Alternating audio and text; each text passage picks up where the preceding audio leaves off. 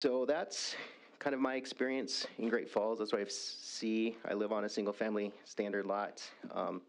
I've lived in a condo in Bozeman, 1,200 square feet, an older 1972 condo and a fourplex. And I've also lived on a 5-acre lot near Kalispell in a single residential. And so I've kind of had different living experiences. Again, most of that time has been in Great Falls in the single-family standard lot. But this kind of opens up the door and opportunity for those innovative solutions that I think we want to talk about here. So thank you.